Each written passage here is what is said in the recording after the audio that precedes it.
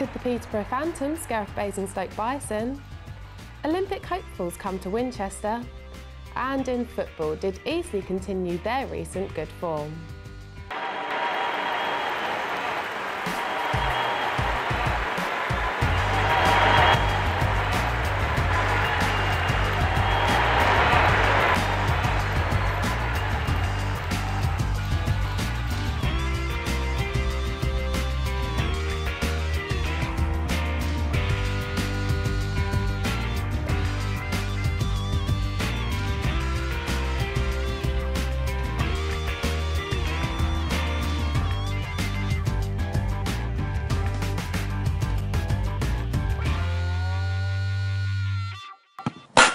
Hello and welcome to Sportsweek. I'm Amy Pickering.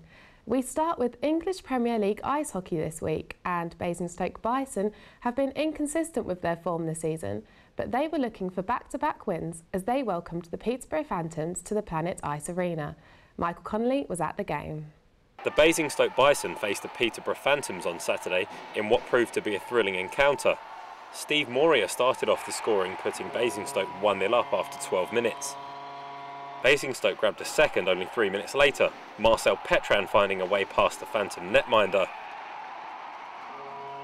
Then with only a few minutes left in the period, Jacob Heron intercepted a pass and stayed cool to fire Basingstoke 3-0 ahead. But the Phantoms came out fighting in the second period, Zidins getting a goal back less than 30 seconds after the restart. Zidins then added a second only a minute later, and the Phantoms completed their comeback with only a couple of minutes left on the clock, Jeff Glower making it 3-3 and sending the game into overtime.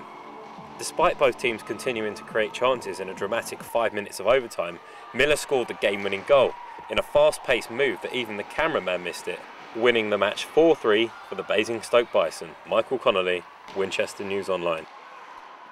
Over to rugby, and Winchester University men's team have had a great start to their season with 3 wins from 4 games. But now the women's season is kicking off as well. Henry Lewin Tick went to training to see how they are preparing. Winchester University women's rugby team have been working hard this season to prepare for their first league match against Newport.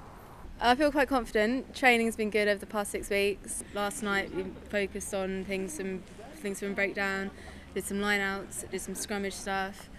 We've been doing just kind of practice drills. Last year they didn't have much league success, but with some new arrivals and more experienced players, they're hoping this season will be better. We've got people in different positions, which should try and mix it up a bit. Hopefully it'll be an improvement. Rugby is a contact sport, and with many new players playing their first match, inexperience could be a problem. I know girls who aren't as confident may not go into it, but when you don't go into it, when you hesitate, is when things can go wrong. So you just go for it. The match will take place here at Winchester Rugby Football Club on Wednesday the 9th of November. Henry Lewin Titt for Winchester News Online. Next we have the Olympics, and with London 2012 less than a year away, many athletes are working on boosting the popularity of their sport. This week, members of the Team GB fencing team were in Winchester. Mikey Smith tells us more. 2 members of the Great Britain fencing team were in Winchester this week to teach Winchester students all about their sport. Olympic hopefuls Tom Bennis and Katie Dolan tuned and gave tips before allowing the sports studies students to have a go themselves.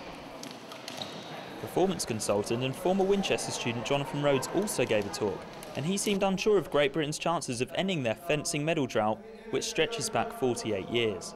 Hopefully, we have a couple of Olympic hopefuls.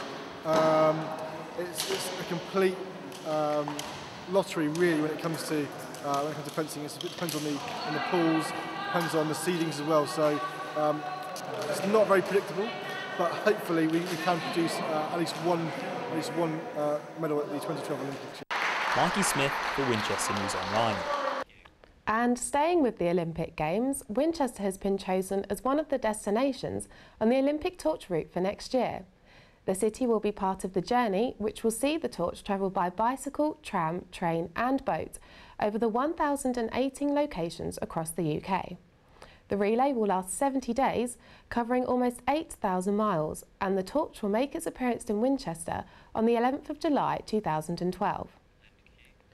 To football, and AFC Totton are eagerly anticipating their match against Bradford Park Avenue in the FA Cup first round proper this coming Saturday. But first, Sam Ashton sees if they could contend with Team Solent in the Russell Cotes Cup, with the winner finding themselves in the next round away to Winchester City. Totton grabbed an early lead thanks to this Mark Osmond strike after Mike Gosney's original shot came off the post. And things soon got worse for Team Solent, reduced to 10 men for this rash challenge with Osmond through on goal. Totton looked like running away with the game when Michael Charles let rip from an angle.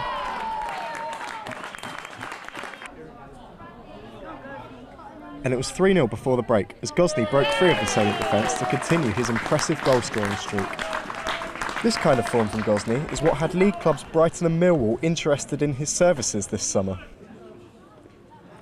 Charles got his second after half-time, but there was still time for the away side to snatch a consolation goal.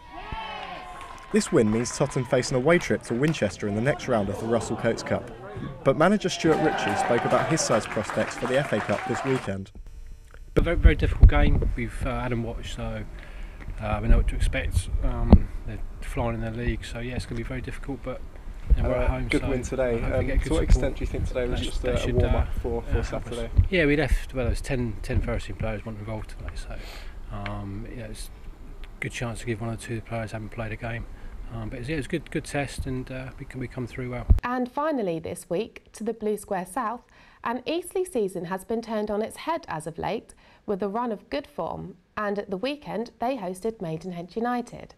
Maidenhead went into the game without a win in their last 6 games, and the expectation was on Eastleigh to bring home the 3 points.